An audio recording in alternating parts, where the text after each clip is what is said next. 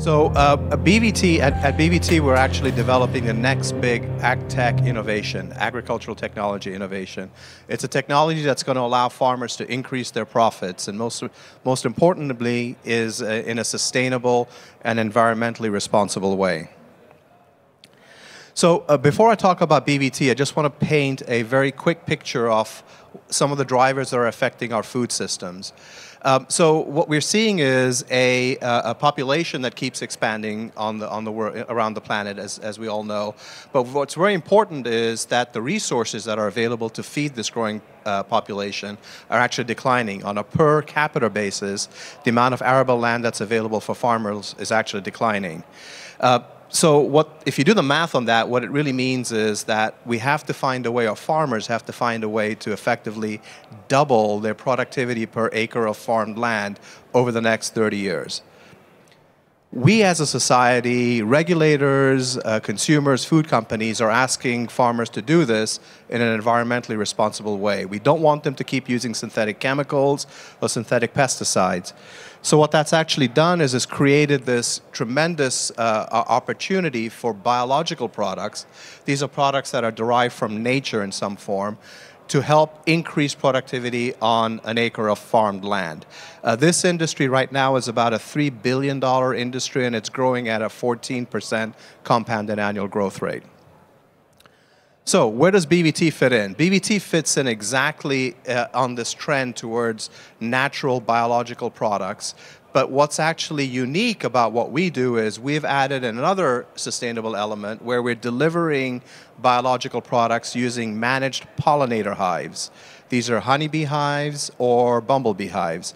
So by combining these two technologies, biologicals and bee vectoring, what we've actually created is a solution that produces better crops for the farmer, and we've seen higher yields, better quality, longer shelf life for the crops that they're selling, and also, most importantly, a reduction in the impact on the environment of that farming operation through the reduction of use of chemicals and reliance on water and heavy machinery.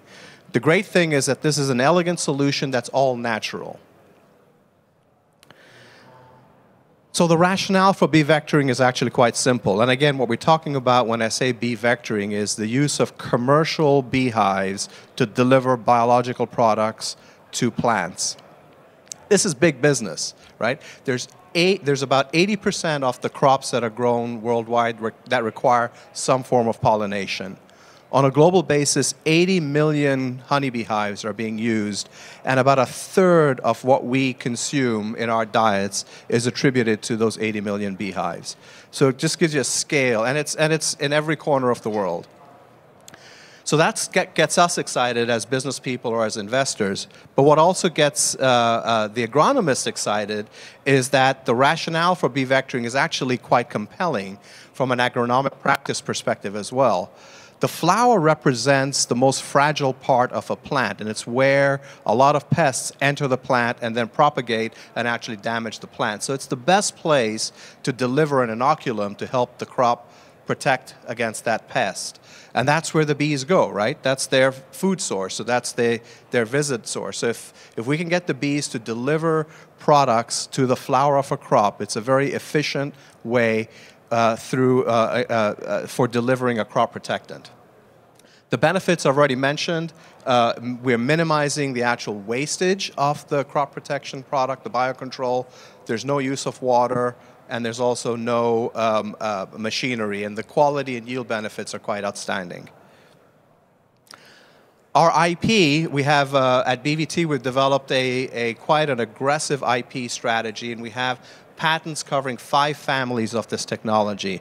On the left-hand side, you see our biological control agent. We have patents around this beneficial microbe. It's a species called Clonostachys rosea. But what we also have developed are patents around delivery systems that work with honeybee hives as well as bumblebee hives. So initially, we will take our microbe through our dispenser systems and deliver it to flowering crops. But this technology can actually be scaled, and we can leverage it with third-party relationships, and we're beginning to do that already. by taking third-party products, delivering them through our system, but also taking our biocontrol and asking third parties to deliver foliar or seed treatment, more traditional formulations. So through these licensing arrangements, we can actually scale the business very nicely. This is what our system looks like. On the left-hand side, you see 3 pictures of the tray that goes inside a bumblebee hive. That in the middle of those 3 pictures is a white powder that contains our beneficial microbe. That's the powder that gets attached to the bees as they leave the hive. They fly with it and take it to the flower. On the right-hand side, you see the prototype of our honeybee system. We're actually testing that honeybee system in the field. Actually, as we speak, it's being installed on about 100 acres in Georgia for some trials in blueberries. We have been studying this system. I should say bee vectoring as a concept has been studied in academia for almost 2 decades. But as a for-profit enterprise, BVT has been studying this since 2012. Most recently, we've been doing a series of replicated studies. These are kind of equivalent to what you might do with clinical studies in the pharma industry. We work with independent labs, university researchers. We've done work in sunflowers, in strawberries, and in blueberries in multiple countries in North America and in Europe. And we've always demonstrated superior performance against the chemical controls. On the right-hand side, you see examples of commercial demos. This is a 40-acre field, which is a large field in Florida, where we compared our treatment against traditional treatments that the farmer's been using. And we've actually been able to demonstrate that the value that we're bringing to the strawberry grower is in the order of about $3,400 per acre over the strawberry growing season in Florida, which is about November till March. So our business model now, we're starting on a pilot basis by looking at that strawberry market in Florida, and we're actually very pleased to announce yesterday our first commercial invoice in that Florida market, which is the center, if you will. But we've already started working on market expansion projects by looking at additional regions, additional countries, additional crops, different pollinator species, and so on. And this is a very typical model in ag that I've used. I've worked in the industry for about 15 years. Typically, you do a pilot launch, and then you kind of expand from there. Our business model is also very partner-friendly. And so we're already managing a portfolio of about 15 partnerships that are in various discussions, from early testing to late-stage discussions. And these discussions revolve around go-to-market, so they might be interested in taking our technology and selling it in their home country. We're also looking at their products to see if they can be delivered through our system. That's what we call in-licensing. And then product line extensions, for example, seed treatments and more traditional foliar sprays. So we've initially identified a $2 billion market opportunity, but that opportunity will actually grow much greater than that based on these market expansions. This is where we are as a company. We've completed the R&D phase of BVT. We are in the commercial launch phase. This is about a 24-month process that started last year. I said that we just announced earlier this week our first commercial revenue. We expect EPA registration later in 2019, and as we grow the business from there, we're going to be able to commercialize strategic partnerships and then have a global presence as we go out to 2022 or 2023.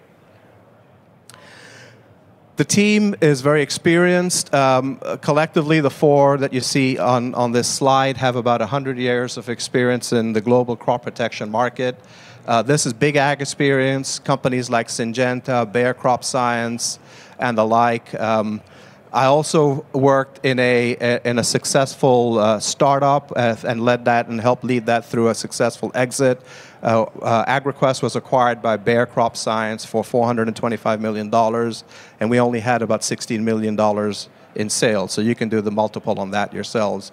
Just gives you an idea how active this area is. Okay, a little bit about our capital structure. We can go into this in more detail if you want to visit us at our booth.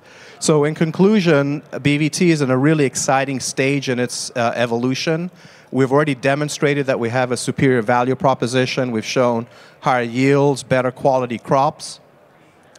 We've got a patented technology, so if somebody is interested in the industry, in the marketplace, in this space, they pretty much have to come and work with us in some way. And then from where we are in our company's existence, we're in this super exciting commercialization phase. We've got our first revenue, and 2019 will be the year where we get our EPA registration and full launch in the United States. Come and visit us at booth 404, and I'm happy to answer any questions then. Thank you.